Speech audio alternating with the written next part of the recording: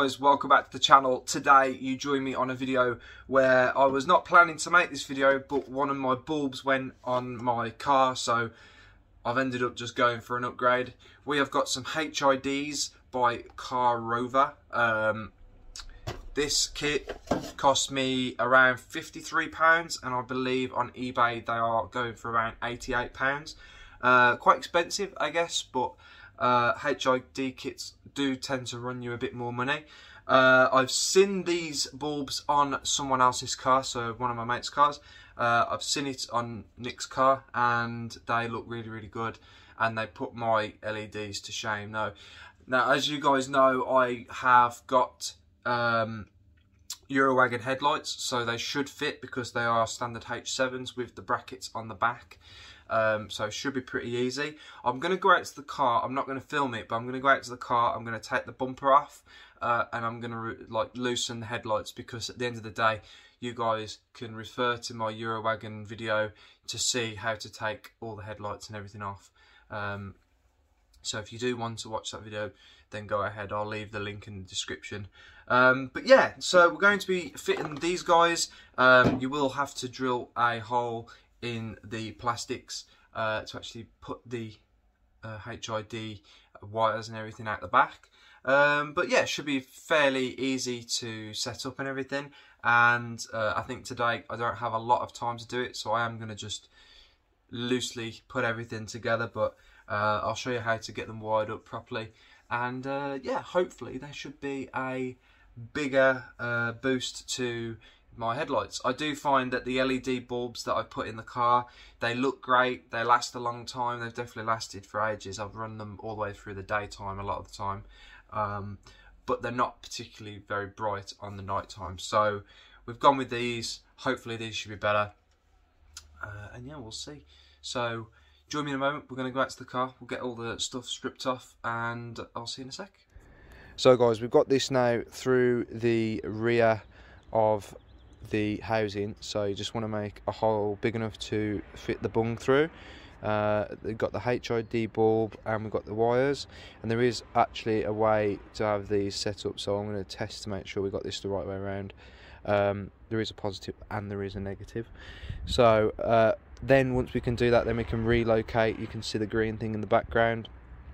We can relocate the ballast somewhere and plug in the connectors. So it is a simple case of fitting. It's a H7 bulb, so it should just fit straight in the hanger.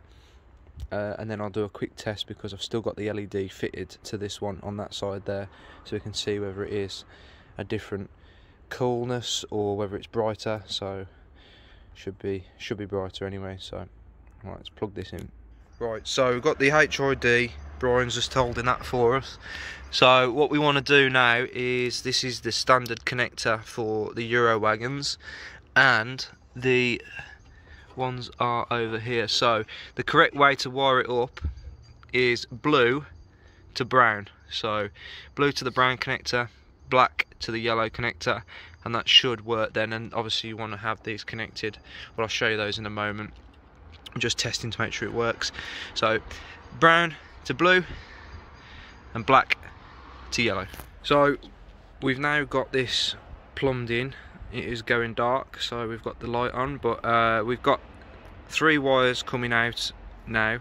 So the connectors are all in. We've tightened all these up, and now we have our ballast. So this is our ballast, the green ballast. So we want to plug in. It's pretty simple. You just want to basically fit this plug to that plug, and then the yellows go with the female connectors and the males to the males.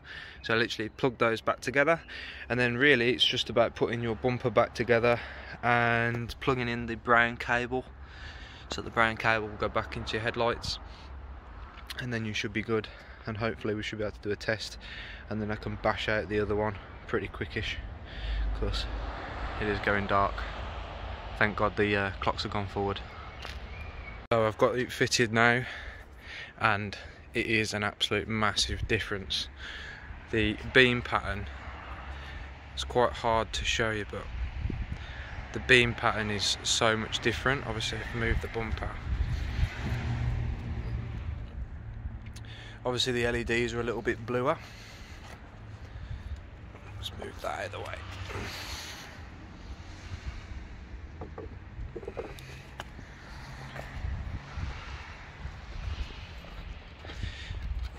Well, I hope that picks it up in the camera. You can see the blur. This is the HID, this is the LED.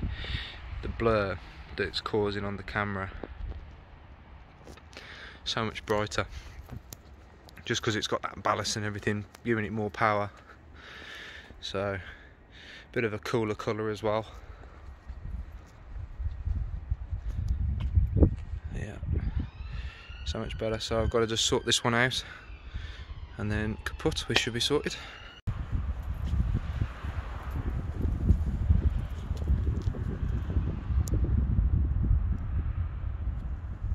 As you could see, quite an improvement. It's now the next day. Really happy with those. Now, one thing to note is on the video it does look like they are overly bright. Now they are very bright compared to the LEDs. They are like a world of difference.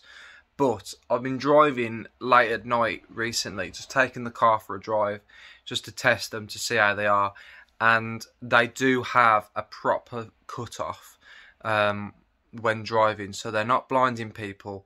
And when I was changing the way that the beam pattern is set on the computer, so obviously you can dip the beam more, it all works correctly, and it all actually seems pretty good. So very happy. I think the boost in performance is just a world of difference. If you got the Eurowagons, I really wish that I'd have done it from day one, but hey ho, it was nice to have the LEDs for quite a long time as well, and then be able to put those in and feel like I've had a decent upgrade. So very happy. I would definitely recommend those Car Rover ones. I will link the in the description. I'll put the link for it, so you'll be able to check those out, because they are really good.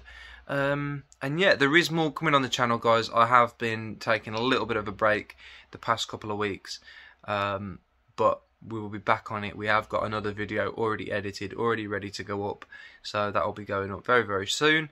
And yeah, there is more coming very soon, guys, so please stay tuned to the channel.